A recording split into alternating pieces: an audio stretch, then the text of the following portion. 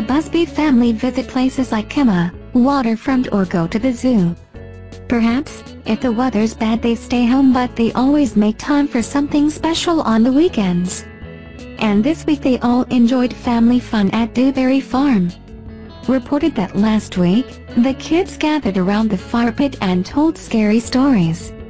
But, despite uncertain weather, this week, they went outside and played at all sorts of things.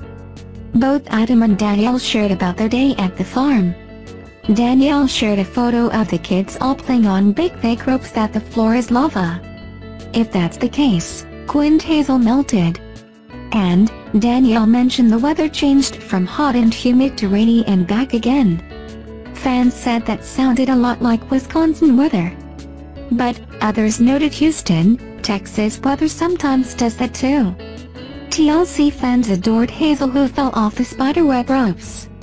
But, Lulu and her sister Blake seemed able to stay on them okay. It looked like their cousins also went along. So, the girls in the OutDaughtered adventures increase. Sometimes, Uncle Dale's kids also join in on these outings, and Mackenzie makes for another girl in the mix. Adam Busby shared a photo of the girls who challenged the boys at the Tug-O-War. That seems a bit unfair. As one fan pointed out, lots of girls versus few boys might be a bit in favor of the girls. Maybe Adam helped out. And, it looked like not all the girls pulled from their end at the same time. He captioned it with, "Girl power. Girl cousins challenged the boys to a little tug-o-war. This was a fun one." One fan said, "We used to love going to Dewberry when we lived in TX. Get it, girls?" This year, Dewberry Farm works on limited numbers because of the coronavirus, and advanced books are essential. They open this weekend from October 23rd to 25. Right now, they celebrate the fall festival with the corn maze and pumpkin patch and more. This year, they also serve food, and visitors may grab a glass of wine or a beer in the beer garden. And in December they're well known for Christmas trees and the magical trail of lights. Maybe you'll see the OutDaughtered stars back there in December. As reported before, last week Busby family enjoyed scary stories at the fire pit. Cooler weather makes for a fun time for the Busby kids at the fire pit on a Saturday night. And, their cousin Bronson joined them there for some family fun.